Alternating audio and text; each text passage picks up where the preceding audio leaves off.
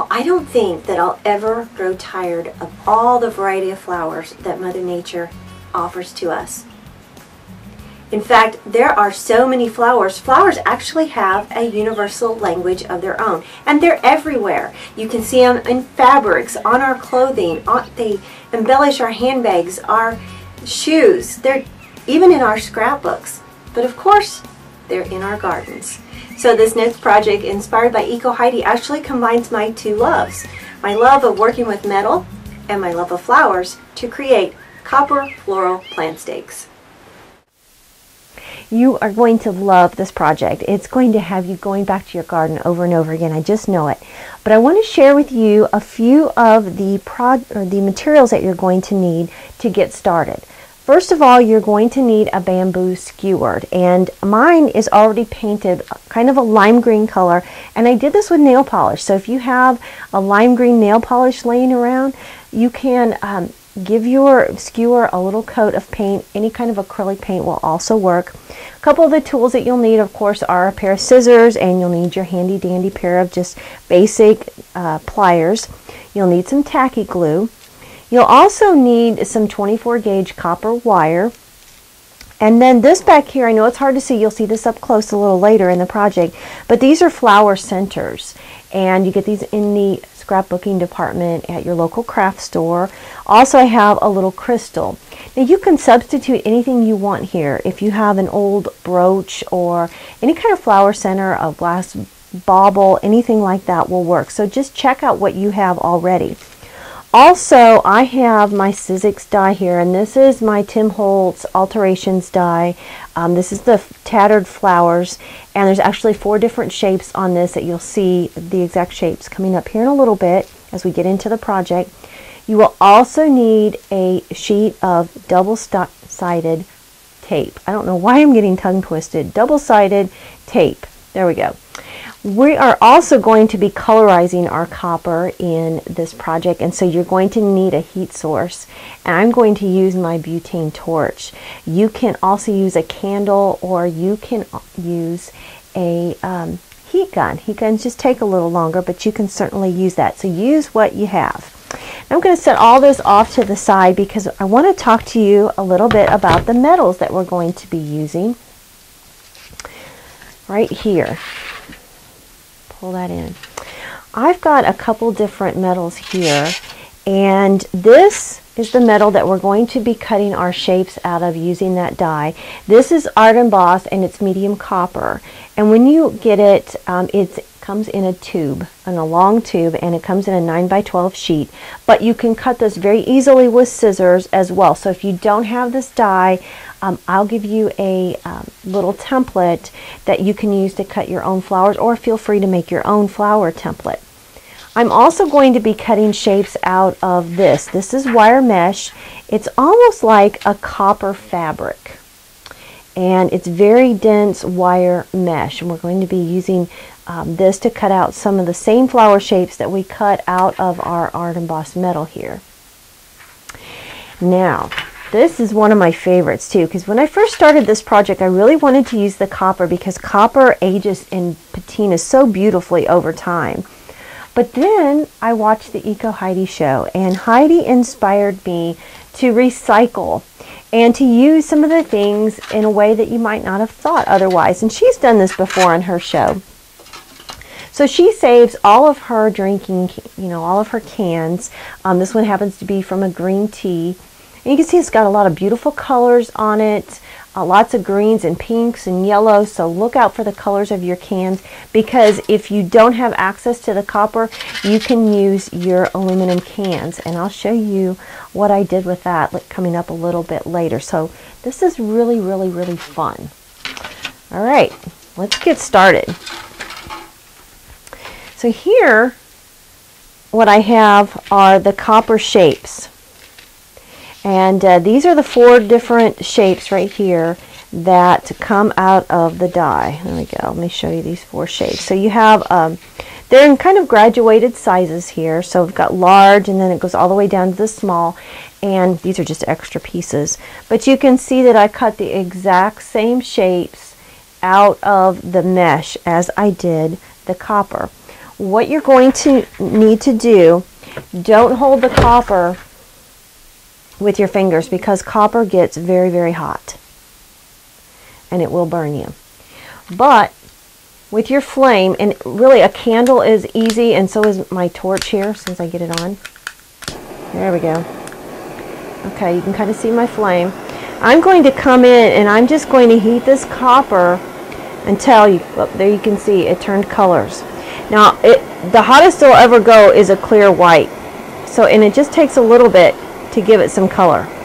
Okay, so you're going to do this to all of your copper pieces, including your wire mesh.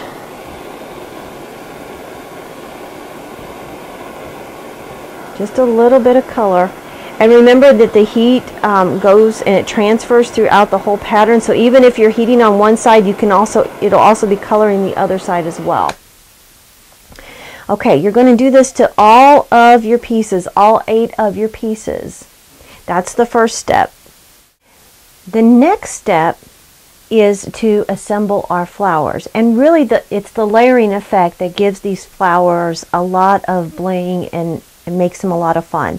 So what I have here is I have about a 6 to 8 inch piece of wire, and I did goof. I forgot to tell you that you're going to need some kind of a hand punch or a nail. A nail works just fine, but what you're going to want to do here is you're going to want to punch 2 holes in the center of your flower.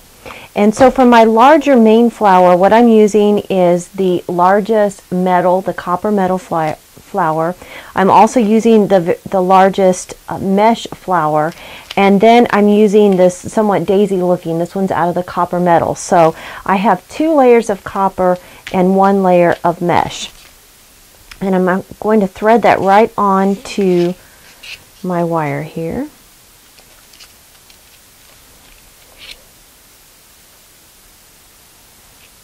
So thread it up through the back. Oh goodness, there we go. All right, right up through the back, and then down from the front through all 3 layers. So there's layer 1. Sometimes it's a little tricky here because I don't know where I put my hole. There we go. Sometimes the hole on the wire mesh can be a little hard to see.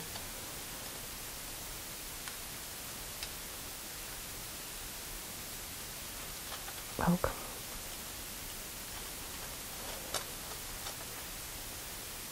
There we go. I should have my glasses on for this. Okay. So you're going to pull both of your wires. It's almost like you're sewing them together, except we're using wire and not needle and thread. So you've got your 2 ends, and then twist those together to secure them.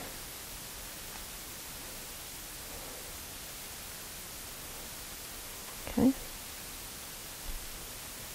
And you're going to do the same thing with your other set of flowers. And you can actually put as many flowers on yours as you want. Here's a real quick look of what I have. I just have 2 flowers, but I also have this leaf here. So I want to show you how I made the leaf. We'll come back to this part here in just a second. This is an easy way to put the leaf together. So what I'm going to do is I'm actually going to sandwich a piece of wire mesh and a piece of the copper together with this double stick tape. So it's easiest to peel the white backing off first and put one of the sides down. Doesn't matter which side. Get my scissors here. And then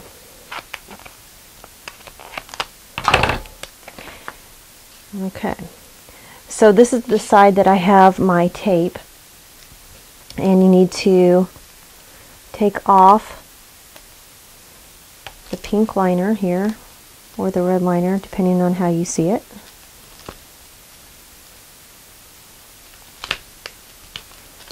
We're actually going to take a little piece of wire, maybe 3 or 4 inches,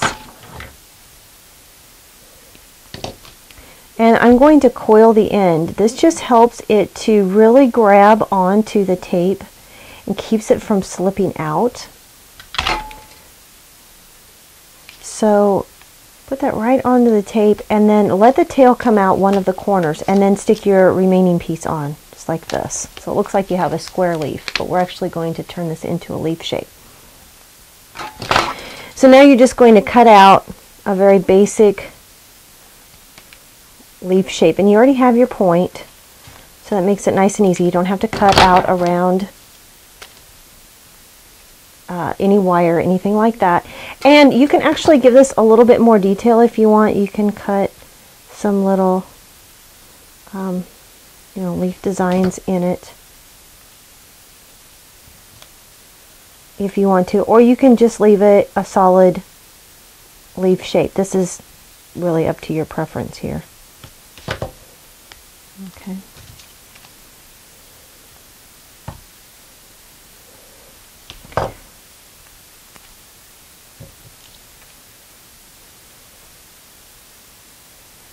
And of course, what you do on one side, you're going to repeat that on the other side.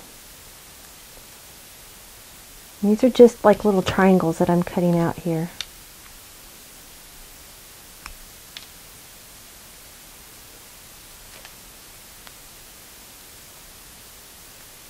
Okay, and you're going to repeat that with the other side. And sometimes it helps if you turn it upside down. It's just easier to see because you're doing it at the same angle.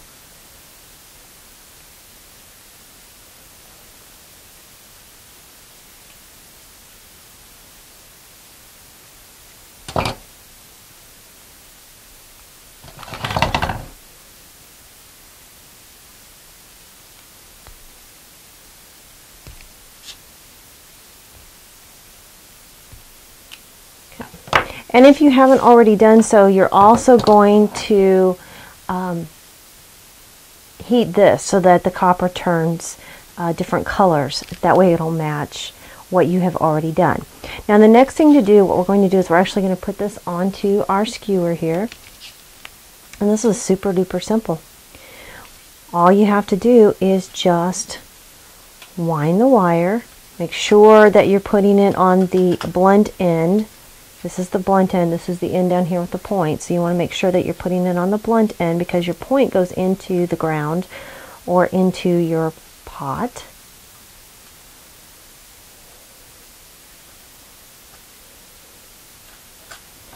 Just wind this all the way around. Now what I do is I come in with a little bit of tacky glue after my flower center has already dried, and I let this dry overnight, completely overnight.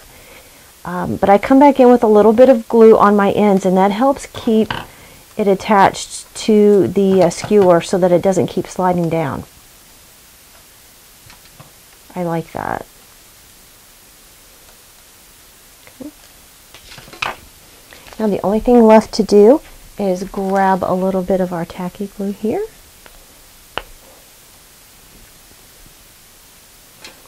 Looks like I picked up a brand new bottle.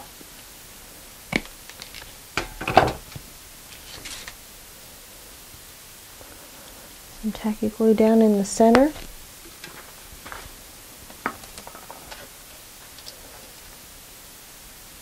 Come back in here with my flower center. I love the bling. And if you want to, you can also glue a crystal right over the top of that. It really doesn't need it, but I'm going to do it because I just want an extra little bit of dimension. Okay. So you're going to let this completely dry. Let me show you on the finished one here. What you do after everything is completely dry, then you come back in and you fold these leaves up. Really, you can sit and make a lot of these in a couple hours. So let me show you what this one looks like, and let me show you what the one looks like with the soda can.